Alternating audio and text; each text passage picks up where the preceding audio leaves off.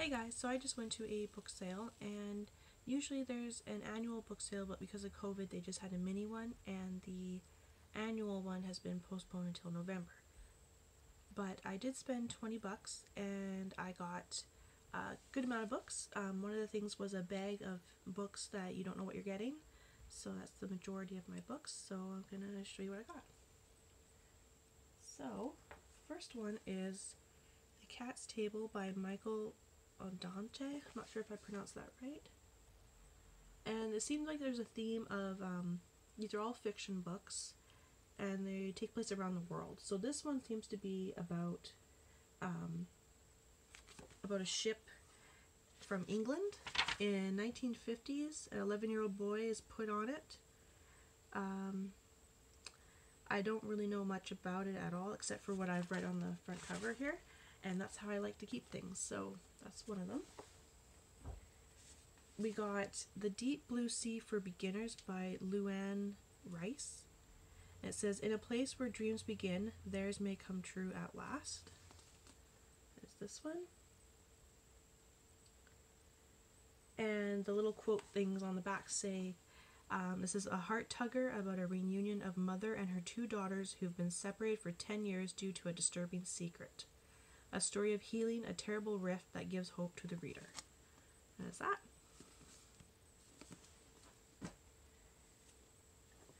And then we have The God of Small Things by Arundhati Roy. This is a winner of the Booker Prize.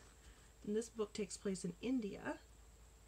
And it says, a work of highly conscious art, like a devotionally built temple, the God of Small Things builds a massive interlocking structure of fine, intensely felt details. And the author weaves her bold and startling narratives in sequence of luminously rendered scenes. Remarkable.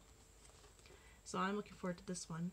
Most of these authors I've never heard of before, and so I'm really stoked about that. Then we have The Elephanta Suite by Paul Theroux. And it says, thought-provoking, beautifully paced, by turns moving, sexy, and disturbing. That's what this one looks like. And this one says, brilliantly evocative. The author shows us how India, with its furious intensities, its gift for confrontation, and its quirky mix of dusty British terms and the latest American ambitions, might be made for him and his ironic pen. Full of lovely, lively writing we have come to expect of him, whether as portraitist of a journeys and places or as a writer of fiction. What's that one? And these books are pretty good size too. This one's under 300 pages, so that's good. Then we got Mr. Pip by Lloyd Jones, winner of the Commonwealth Writers' Prize for Best Book, and a finalist for the Man Booker Prize. It's this one here. And this one, the little blurbs here say, a brilliantly nuanced examination of the power of imagination, literature, and reinvention. It is a powerful and humane novel. And it says here, we are transported into the mind of a child discovering the power of words, imaginations, and Charles Dickens for the first time. We do not know how we made this journey, but therein lies the illusion. We are reminded that books can be, as surely as Mr. Pip is, magic. So that's pretty cool. And then we have The Known World by Edward P. Jones. This is a winner of the Pulitzer Prize. And this one is about slavery, I believe. A black farmer and former slave who falls under the tutelage of William Robbins, the most powerful man in Manchester County, Virginia. And yes, this is the one about slavery, so that's going to be pretty cool to read about. This is the only author I've heard of from this variety pack book thing, which is Mitch Albom, The 5 People You Meet in Heaven. I read The Timekeeper and I thought it was okay, but I did want to give this author another try because so many people love it.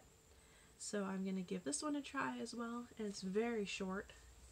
But this is about a man that dies, and he goes to heaven, and there's 5 people there that explain to him what the point of his life was. So that's the gist of what I think it's about. Then we got a Michael Prince Award for Excellence in Young Adult Literature, How I Live Now by Meg Rosoff. This one. And this is a war story. It says it's a survival story, a love story. It's a stunning and unforgettable first novel that captures the essence of the age of terrorism, how we live now. So that's good. And another short one. And then the last one from that unknown book bag is Cease to Blush by Billy Livingston. And this is a Global Mail Best Book. And this one is a little bit thicker.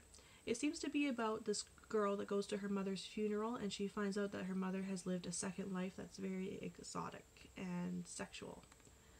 So let's see here. A well-crafted, thought-provoking novel about where women's beauty and vanity can take them and how a person's exterior can hide an unknown story. And there's also a book club guide to it as well, so that would be interesting to look into. Kind of a thicker one. Oh no, sorry, I have one more from that bag, sorry. This one's just about a wedding. It's called Come Rain or Come Shine by Jan Karon. It's a Mitford novel, so I guess this is part of a series. So I'll probably read this when I want something feel good and light, I would expect. I don't know if this is really my genre, but we'll give it a try. Okay, and then the ones I actually picked out. These were bargain bin books, so you'll see they have the letters BB on them, and that means they were 4 for $1. So the very first one I was really excited to pick up because I remember seeing it on Dee Dee's channel, Brown Girl Reading. I don't really remember what she said about it, but it stuck out in my mind, and I thought for 25 cents I'm going to give it a try. It's Austin Clark's The Polished Hoe. And this is the Giller Prize winner, so I'm thinking it's probably a good one. And this is about, what is it about? They don't tell you on the back what it's about. I'm assuming it's probably about African Americans and maybe slavery, maybe the sex trade, I don't know. If you could give me a blurb in the comments, that would be really helpful. But don't give away any spoilers, because I just want to know what I'm getting into, but without the story being ruined. And then I picked up Divergent by Veronica Roth. I've read this, I liked it. I picked it up for my boyfriend's daughter, and she's a little bit young for it right now, but it's a really good book to read, so I think in a year or so she can read it and she'll enjoy it. I also haven't tried Kurt Vonnegut, so I picked up Mother Night and Cat's Cradle. No idea if I'm going to like these or not, but look how old they are. They have the blue pages. So from what I get, there are a lot of commentary about society at the time. And the last book I've read and I picked up for Shane again, Game of Thrones by George R.R. Martin. I've read the first 4 books, and then I stopped. And then I watched the TV show, and now I know how the TV show is going to end. I kind of lost my luster to read the books. But they were a fun ride, and it's been, I think I read them in, 2013? So it's been a while. So I may read this again just to get back into the series. But to me, this is like a winter book. And then, some free books we got. We've got some Reader's Digest, but they're on the other side of my bed, so I'm not going to reach for them.